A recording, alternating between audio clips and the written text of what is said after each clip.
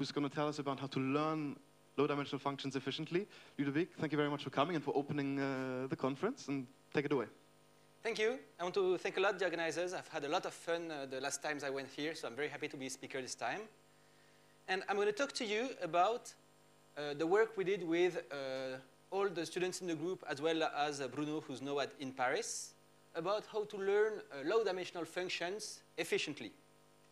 So the first thing to know is what exactly we want to study. And the goal is to study what we call feature learning in, at first, actual networks, because, as you all know, actual networks, they do work very well. They can generate images in about 10 seconds. They can, there's a whole plethora of large language models that can do a lot of stuff better and better. But when you want to dive in a bit and understand exactly what happens under the hood, you get very stuck very fast.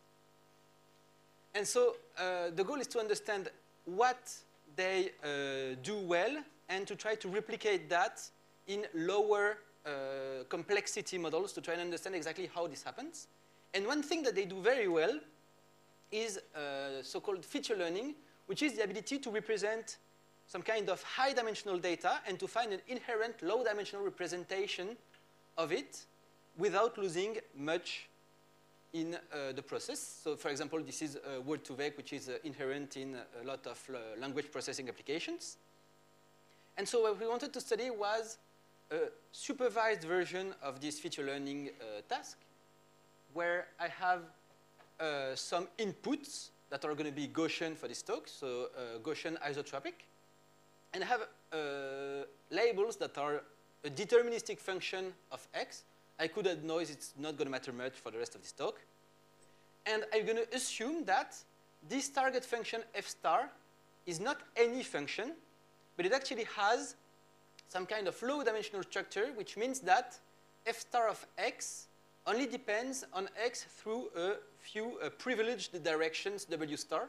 So I have k vectors w star 1 to w star k, and the labels y only depend on the projection of x on these vectors. And the main question that we want to ask is, does the network that we will consider understand that there is something low-dimensional about this task, or does it just stay in the function fitting regime and not learn anything? And the network that we are going to consider is just a very simple one. It's a two-layer neural network. So you have the first layer weight, which is going to be this big mess of cables in the left, and then the second layer weights, which are going to be giving us our estimator. And it's just a fancy name for an estimator of this form, where we have p first layer weights that are going to be multiplied through, there's going to be a dot product with, between x and the first layer weights. Then there's a nonlinearity applied element-wise. And then there is a second layer weight, the AI, that are going to combine to form a single scalar as our estimator. And it's something that's been extremely well studied. And for a good reason. It's because basically it is very different from a one-layer neural network, which is basically linear regression, in the sense that it begins to be very rich. It's a non-convex problem of optimization. So you have a loss landscape to study. You have the weights that you're going to end up in are going to be depending on the algorithm that you choose. There's not one minimum as in convex problems. But still, it's 2 layers. It's not 50 layers. So it's somewhat tractable. And in this line of work, the first thing you can try to do is actually only fix the first layer and only train the second layer. It's called random features. It's been very well studied. I could spend a 2-hour talk on random features. But the gist of it is that first, it's very bad at understanding structure. It's not going to understand well that f star has this kind of low-dimensional structure. It's just going to fit it by brute force, basically. And you need a lot of neurons to do that. If you want to learn a degree q polynomial or a degree q polynomial approximation of my function f star, I need both d to the q neurons and d to the q data, which is far too much. I don't want to use billions or trillions of parameters to learn a cubic polynomial.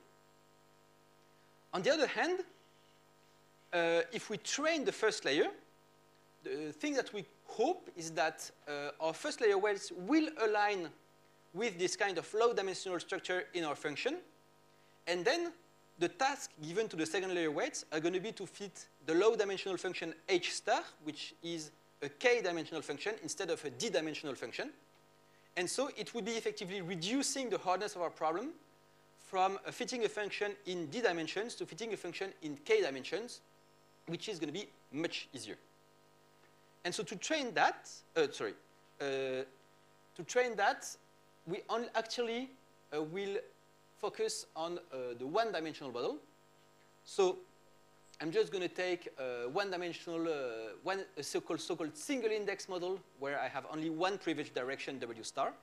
So my label only depends on the scalar product between x and this W star. And so basically the only thing I need to track is the so-called overlap, which is the scalar product between the weights of my network and my weight W star. And it so happens that in a lot of cases, the dynamics completely decouple, and you can consider that your network is only one neuron that I'm going to call W. So I just need to track how my only neuron aligns with the only privileged direction W star. And there's two phases in this scenario. The first one is that at the start, the overlap, if both are chosen basically randomly, you have an overlap of 1 over square root of d. It's standard concentration results, basically. And you need to go from there to at least some kind of fixed quantity. You need to align epsilon or eta with the target direction. That's what we call weak recovery. It means that you've understood that there is something happening, but you haven't perfectly fitted it yet. And the second phase is that you go from this fixed number eta to whatever limit you're going to end up at. And the learning algorithm that we will use, and that is used in most theoretical works, is the so-called one-pass Sgd, where at each step, you take one new pair that you've never seen before, so you can consider it IID with everything after and everything before it. And you take one step of gradient descent. There's an abuse of notation. There's an eta that is different from the previous one. And you take one step of gradient descent in the direction given by xt and yt. It happens to be very fast because at each step you only need to compute one gradient over one sample. It's easier to study than full gradient descent usually because you don't have this kind of dependency issues. And it has good convergence and generalization guarantees. And in a lot of cases, for what we use in regression, so the square loss or the so-called correlation loss, it's important to notice that our gradient is going to be linear in y, which means that if I compute my gradient, there's going to be y times some big function of x and w and whatever. But it's linear in y, and that's what we call a correlated query because we only have access to our labels y through this kind of multiplication setting. Why do we focus on the search phase? The reason is that once we're in the so-called ballistic phase, once we have achieved this kind of positive overlap, we have very good deterministic descriptions. I can just study my network through running an ODE, and I will be managing to track whatever it ends up at. So this is, for example, like different ODEs for my network at different levels of noise on the labels. And again, it's been very well studied, also sometimes our group.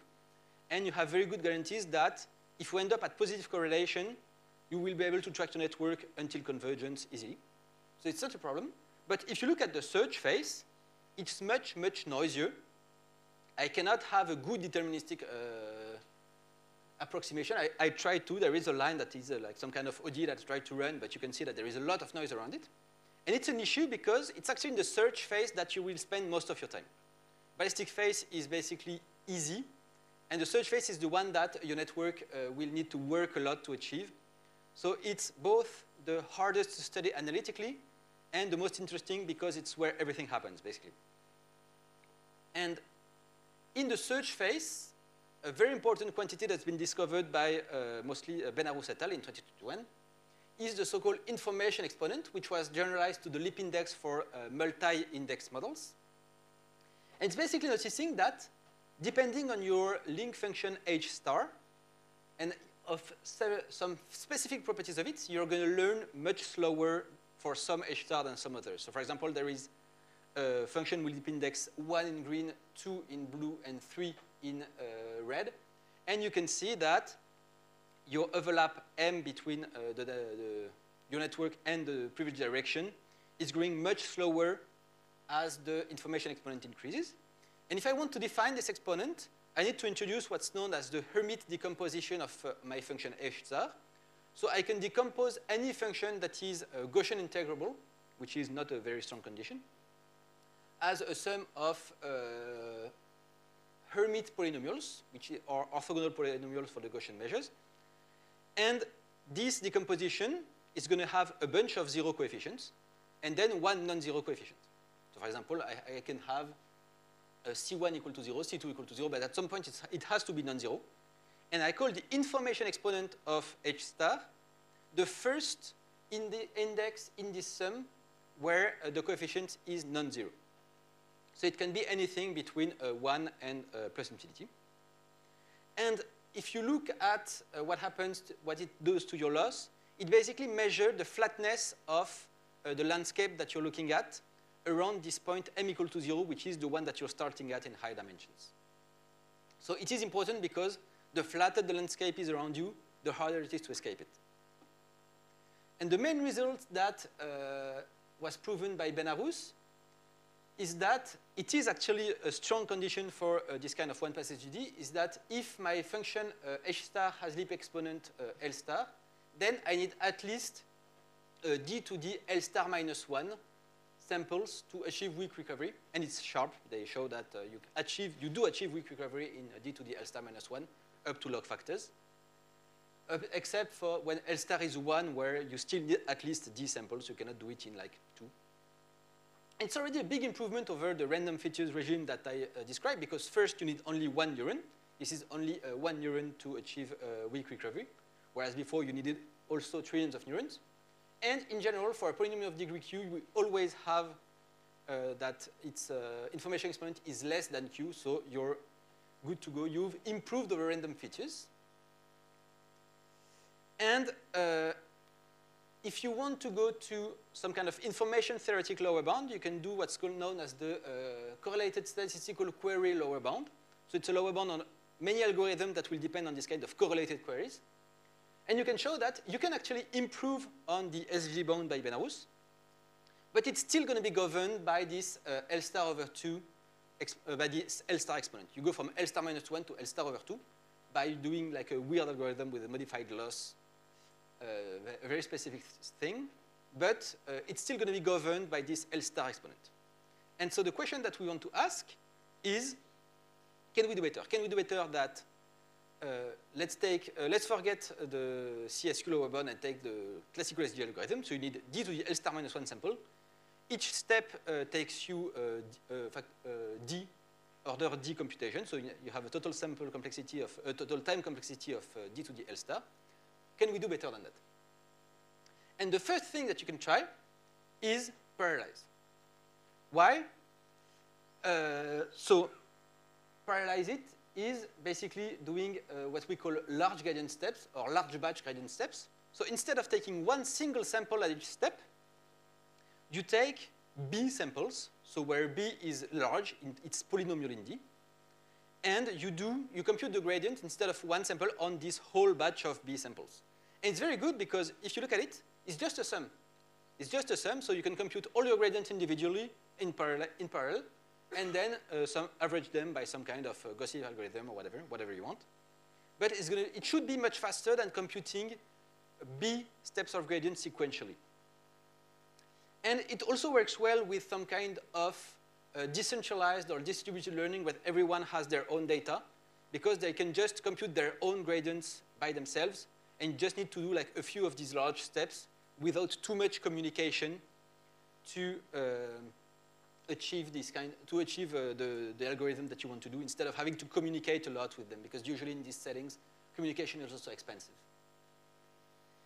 And the results that we got is first asking, okay, what if you are very greedy? You don't have any time in front of you. You want to be done in one step. So you want to use all your data in one big step and ask, okay, what can I achieve? And the main takeaway is that you kind of lose a bit. You kind of lose a bit because instead of needing d to the L star minus 1 sample, you need d to the L star. And it is sharp. We can show that you need it, and after d to the L star, you are able to correlate with the hidden vector. And interestingly enough, you also need to take the learning rate scaling with d going to infinity. So you take, not only do you take very large steps as a batch size, but also you are taking very big steps as a distance. So it's really taking you a whole across the landscape to your endpoint in one go. So it's not too bad. You lose a factor of d. You gain a lot because you've parallelized. But maybe sometimes you don't have that many samples. So maybe you want to be a bit less greedy and actually accept to do many steps.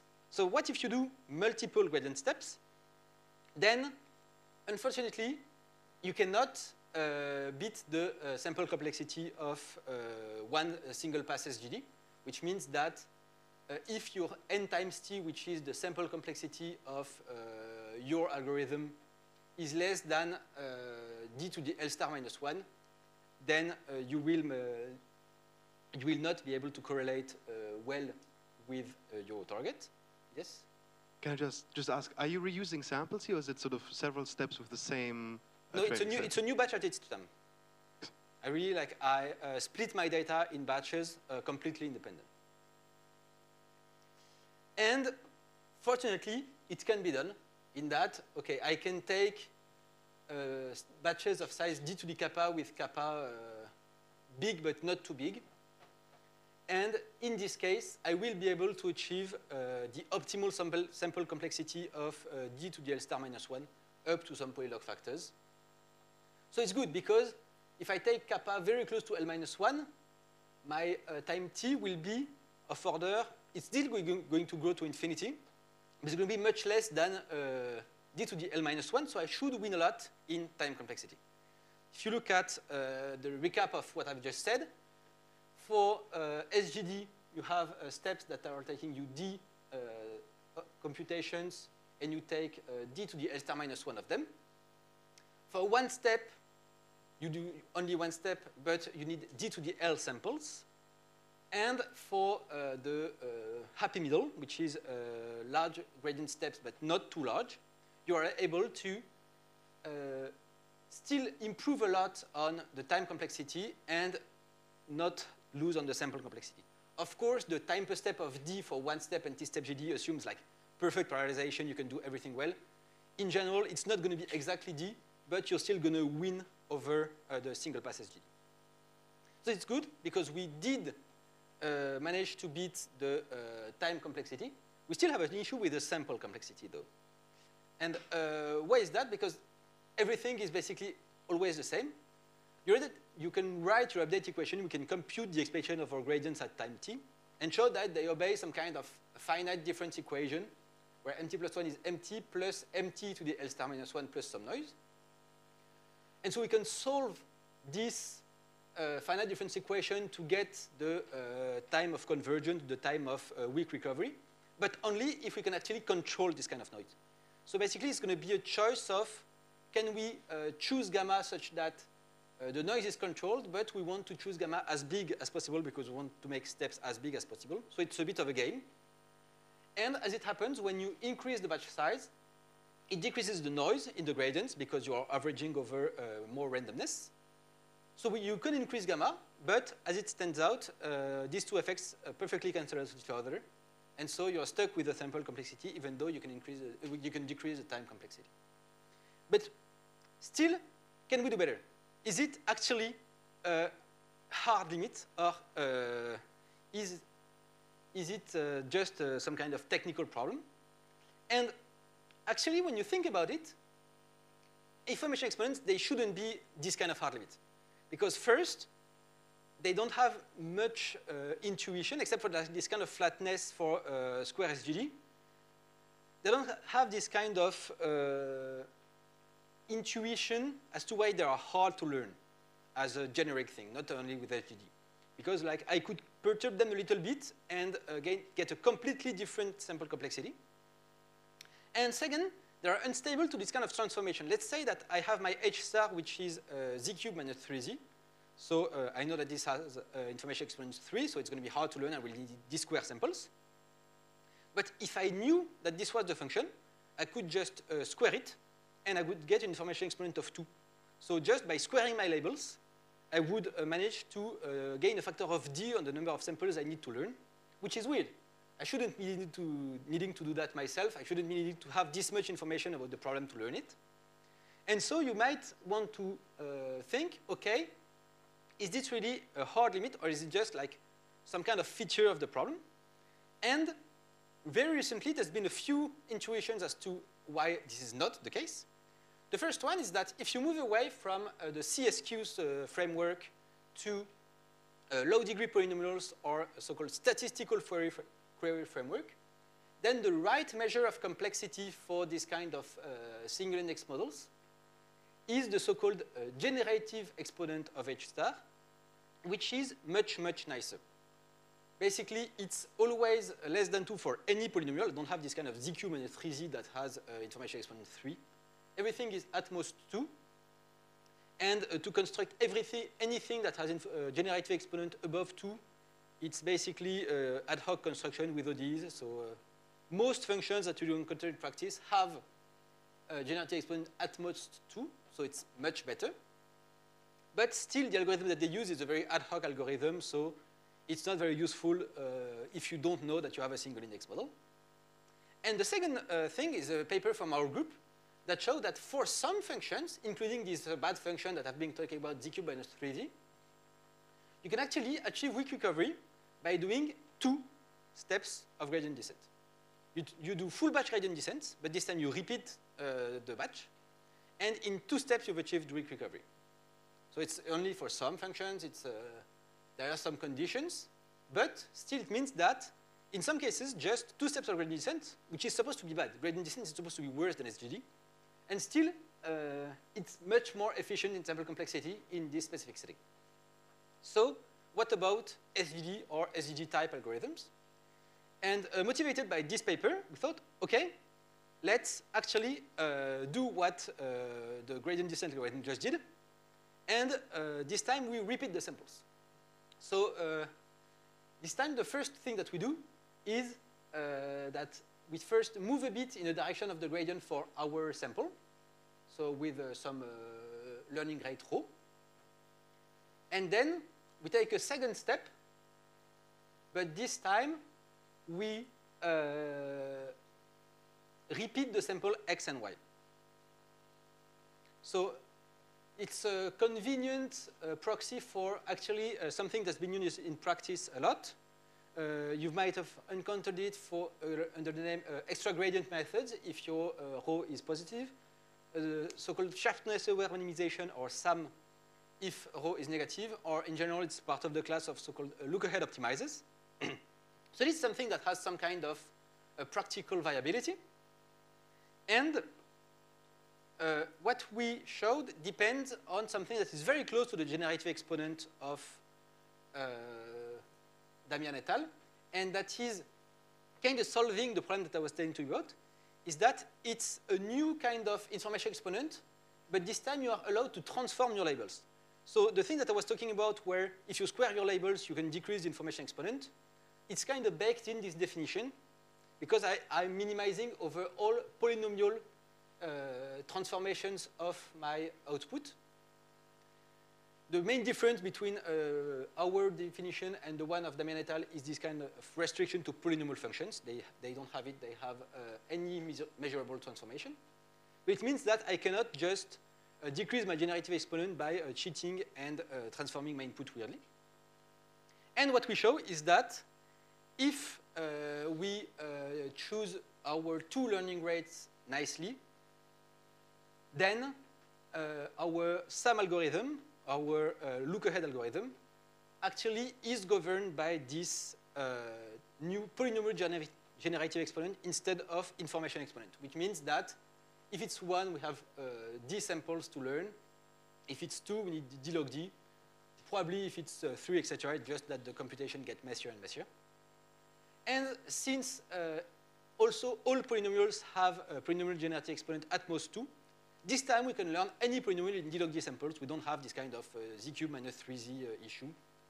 It's everything in D log D samples at most. It matches some kind of much more involved algorithm to learn this kind of low-dimensional polynomials, such as algorithm by Chen and Meka. And it is something that we also see in simulation. So if we take functions that have equal generative exponent and information exponent, you see that the two algorithms are perfectly happy. They both converge. They both learn the direction very well. But if I take functions that have generative exponent much lower than their information exponent, then I can see that my repeated sample algorithms work very well, and my SGD, my vanilla SGD, is completely lost. Sorry? Yes, I could use batches. Just that. No, basically, not that we know that batches don't beat the sample complexity. We just do one pass for simplicity. And what happens under the hood, because it's very important, is that when you compute the gradient at time t of your function, it is actually aligned with xt. It's just like some scalar that is depending on your label, your input, etc. But it's aligned with your input. And so the second time you encounter it, since there is this kind of scalar plug wt times xt, it gets simplified because you have a more significant portion of your gradient towards xt. So you have a new term in this. And whereas before you only had this one term yt that was struggling to improve because it's a linear transformation, as I was saying, this time you have yt both in a linear and in a non-linear setting. And this kind of non-linear apparition of yt allows you to be much more expressive and to improve a lot your learning. And why is this important? Because it means that something is happening not only in our case. What I claim is that the first time we encounter xt, we store information. The gradient stores some information about yt, about the correlation between yt and xt, basically, in xt. And so the second time I encounter it, it amplifies the signal and allows me to learn. And so, intuitively at least, this shouldn't be only reserved for my kind of very weird repeated sample, even though it's viable. It shouldn't be reserved to that. It means that the classical justification for SGD, which is that for one pass SGD that you see in the literature is, okay, but you never see samples more than twice anyway. Well, it's true, but actually seeing a sample twice is what's important for learning. So there is actually an advantage of non-single pass SGD over single pass SGD, even though you only see the samples at most twice. And so you might want to ask, okay, what remains actually hard to learn? And as I was saying, for single index, not so much if you don't want to get into very contrived settings. For multi-index, though, there's still something hard to learn that is quite intuitive. It's the so-called parity problem, which is just I take the product of my input and then the sign. And you can show that this is still generative index k, exactly k, so the number of my inputs, which means that it's actually not too bad because it means that I don't violate a lot of lower bounds for learning parities. So I'm not completely blowing open the complexity theory for parities, so it's good. It's actually quite kind of a sanity check. And so to conclude, the main selling point that I want to put emphasis on is that the single-pass SGD, all the results, are, especially in hardness for single-pass SGD, it's actually very brittle. It's not something that is practical because seeing an example twice is enough to completely change what happens the second time you see it. Because you have this kind of memory inside the Ws. And we also think it's probably also true for just inputs that are significantly correlated with the data, which is a future direction that we want to explore, which means that, for example, if you have many close images, I mean, in MNIST you have images that differ by like a few pixels. I saw a result that said that in CIFAR10 you have like 10% of near duplicates. And so it is something that actually already happens in your data sets. Even though you're doing single pass over the data set, you're kind of seeing this kind of correlated inputs. And so this single pass HDD negative results should be completely inefficient, inapplicable, let's say, in these settings. And thank you for your attention. I hope that the two articles, so the one on the batches and the one on SAM, will be up by the end of the month. Thank you.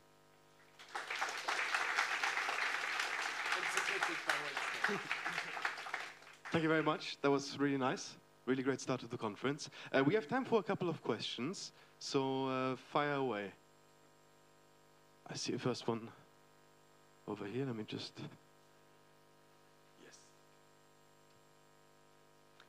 So I wanted to ask about this intuition at the end about if you don't do one pass, seeing a sample twice gives you a lot more information. Do you still expect this to be true even if you have to wait a really long time to see the sample again? So it's something that we are doing simulations about. It's very interesting. Like let's say that you have a big pass. Let's say that you have a function with information exponent 2, okay? And you have a batch of size D. So the first thing you do is do one pass over your whole batch. You don't learn because it's the information exponent 2. You don't have enough samples. The second time you go over, you learn. So even though you're doing like this kind of cycling through your data, you can show that like the first batch you see no progress in your loss, but something is happening so that the second time you go through the batch, this time you have improvement in your loss. Very interesting. Thank you. Thank you for the questions. Let me go around for another question. I wanted to ask about the loss function. So for these holds for square and correlation loss, if you change the loss and maybe you don't have this linear dependence on y, could it improve? So changing the loss is indeed having some weird effects. The main answer is for every loss that you choose, you're really going to have some kind of hard functions. And so then it's going to be like a different class of hard functions. The problem is that in a lot of cases, except for this kind of square correlation, this class of hard function is hard to characterize. So it's hard to just say, okay, this function is a difficult function to learn for this loss. I mean, fortunately, for regression, it's not too much of a problem because you usually have a plethora of losses for classification. You have cross entropy, you have exponential losses, etc. Classification is usually much more classical in the loss we choose. So that's why the square loss is usually enough for regression tasks. But it's true that if you wanted to go through classification tasks, you need to rethink a lot because, okay, first, there is no objective, there is no target function anymore. But also because it's probably going to be very dependent on the loss that you use. Inba. So one question about the reuse of the data, because the algorithm, the look-ahead algorithm that you used, didn't use reuse of data, or I didn't understand. But I think I lost you there. Is this, here you're reusing data or not? Yes. I'm using data, but basically it's just that each step is the equivalent of 2 steps of SGD with the same data. You see that I have this W tilde, which is 1 step, and then I do a new step with W tilde and the same data. I see. Okay. Okay, nice. Technically, it's a bit different because an actual 2 steps of GD would be a W tilde in here as well. but it's just, for simplicity, we just keep this WT. It depends on exactly like, I mean, the class of look ahead is a whole class of algorithms, and some use WT, some use W, so we choose the simplest one to study. But it's still that your step is very large. No, in here, or not? Since I'm single sample, my step is not going to be large. It's going to be for the 1 over G. Okay, nice, thanks. We have another question, I think, there. And then Dave.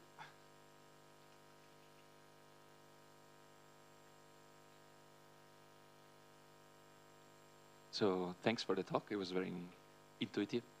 As I understood, now you're randomly sampling inputs. Mm-hmm. But I'm wondering if you can do better. So imagine you know the teacher, you know where the weights of the teacher. Mm-hmm. Can you come up with a clever picking of samples? So what is the best you can do if you can pick the samples cleverly? It's a good question. I guess it would be a completely different problem because all this kind of information experiment, generative experiment, etc., they are very dependent on the teacher, the inputs being Gaussian. I mean, it's just based on the Hermite decompositions of functions. And so if I was allowed to choose my input according to a different distribution, I guess it would always be possible to choose a distribution that is like nice enough to me so that I can learn quite fast. That makes sense. Thanks, great talk. So I was wondering, you suggested that if you have a bunch of like inputs that are correlated with one another, that could have a similar effect to showing the same input multiple times. But it could be possible, like in the example of flip symmetry, like you said, that the inputs are closely related, but at the pixel level at least, they're like completely uncorrelated. So did any benefit you get from this effect go away, or is there a sense in which like if you have multiple inputs that are sort of related but by some kind of transformation, then you can still get some kind of benefit from this? I guess in our setting, I would say no, because since we actually store along we know that deterministically the direction that we store them along is the input X. If you are not independent but uncorrelated, I guess you're still going to have to do scalar products at some point. So you're going to lose this kind of dependency. Okay, we have maybe time for one last question. If there's still one, yes, great. Thank you, Ludovic. So you said that this is, if you just look at the same sample like twice in a row, it's pretty much the same as just doing like 2 passes over the data. Is that what you said earlier? If you see, or is it important that you see them right one after the other and you have some moment like? No, it's important theoretically, of course. But what we are seeing in simulations is that it shouldn't be that important in practice. I guess it depends a lot on whether usually your data are kind of, if you look at least Gaussian data, they're going to be basically all orthogonal to each other. But so basically seeing a few inputs in between your repetitions is not going to change much because they're going to be in almost orthogonal directions to the one that you will see twice. Then if you have, of course, this kind of highly correlated data, I guess it's going to depend a bit on whether you see them close to each other or not. Okay, so because like the direction of the memory will be a bit modified when you see new inputs. Okay, thank you very much. All right, then let's thank Ludovic again.